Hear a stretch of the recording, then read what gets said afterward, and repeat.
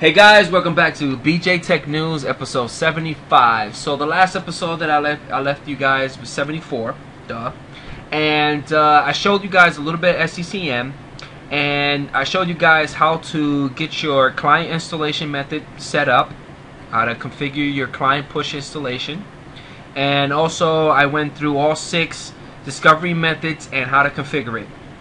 Okay, with the magic of time, I kind of made everything work as fast as possible because I set all my poll schedules to 1 hour. And this episode I'm going to show you guys how to install or how to push the client agent to the machines so the client can start gathering that information from the machines and start downloading it to the SCCM database.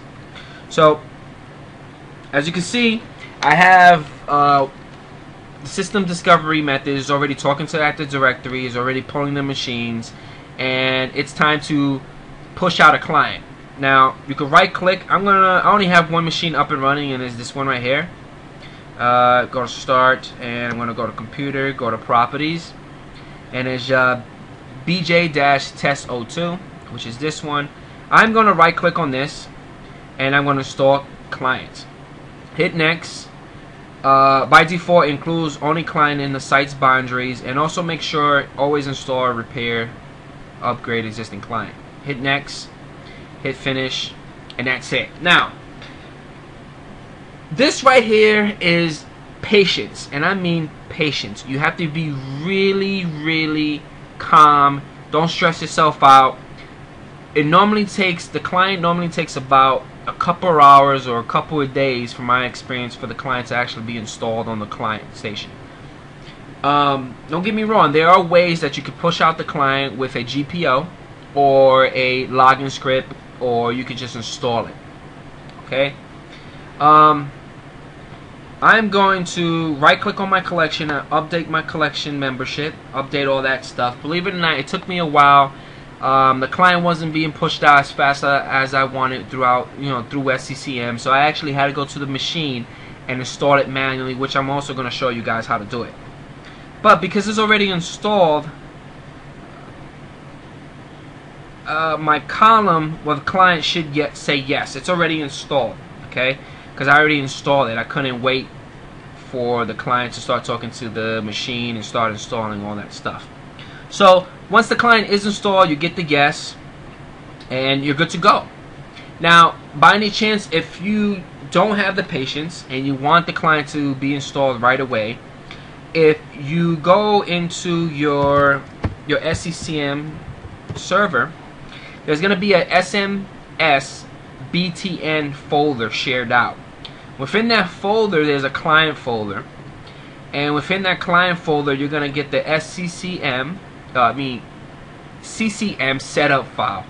You double click on that, it's gonna start up. It takes about, I would say, a good 2-3 minutes. You could actually go into your task manager, and within task manager you're gonna see the CCM setup.exe asterisk 32. You're gonna see the asterisk 32 because there's a 32-bit application on the Windows 7 64, and once that sets up, you're gonna see this. Now if you see this, that means the client is installed. Sometimes it takes a while for the clients to start talking to the SCCM manager, but for me, I got lucky, and it right away started talking to each other, and all the policies started hitting the machine. So to actually look at the client, go to Control Panel. Now within Control Panel, new things. I think there's 4 things that get installed automatically when you install the client. You're going to get the configuration manager, that's one.